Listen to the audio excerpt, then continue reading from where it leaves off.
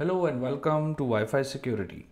In this video, we will take a look at the list of devices connected to your Wi-Fi network with the help of Android and Windows computer to detect intruders. Let's get started. Go to the Play Store and search for Feng Network Tools. Download the app and give the necessary permissions. I already downloaded this mobile application and now click on scan for devices. This app provides a number of other features as well, like network security and internet. Now here is the list of devices connected to your Wi-Fi along with the MAC address. To get more information about the device, click on it, and from here you can check the events, ping or find open ports on the device.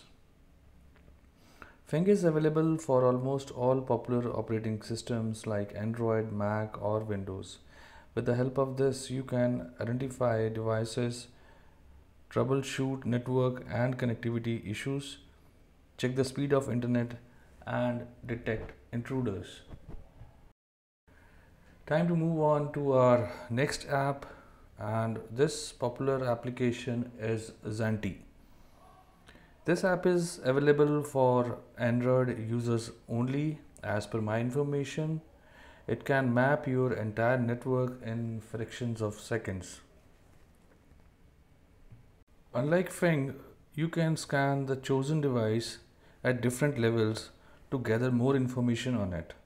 This powerful penetration testing toolkit helps to find intruders in your Wi-Fi. This also identifies risky properties of attached devices such as operating system version, open ports, etc. So these are two most useful mobile applications to identify the devices connected to your Wi-Fi network. Now, who is connected to my Wi-Fi using Windows operating system? Go to the search bar and type PowerShell or CMD. Run as administrator.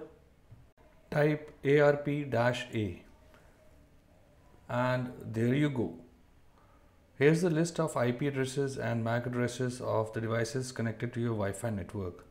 With the help of these mobile applications and PowerShell command, you can easily detect unsafe elements in your network. Thanks for watching and stay safe.